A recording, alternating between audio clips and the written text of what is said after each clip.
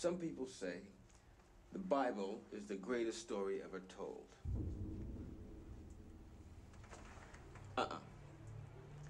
The best story is boy meets girl, boy loses girl, boy gets girl.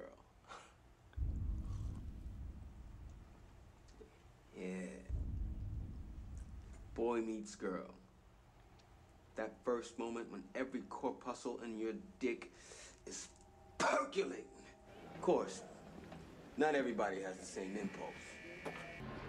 Boy meets girl, boy loses girl, boy gets girl. And that's the best part, right?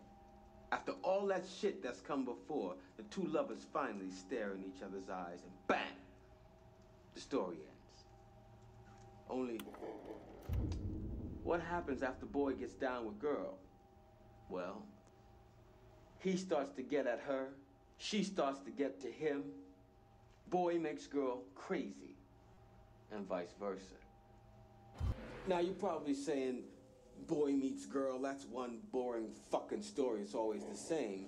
But there are variations on the theme, like boy meets dog, boy loses dog, boy buys new dog, or girl meets psychiatrist, girl goes to therapy for the next 10 years.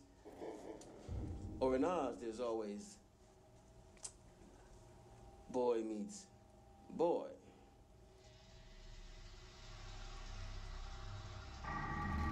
Boy meets girl, boy gets laid. What makes us want to fuck somebody?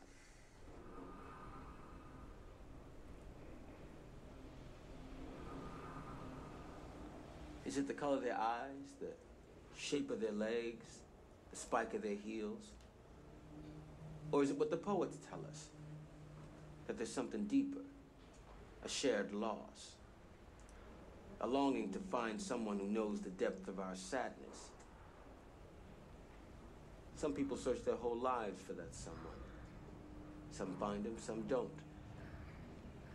Some fool themselves into believing they're in love. And in ours, most times, the illusion is better than reality.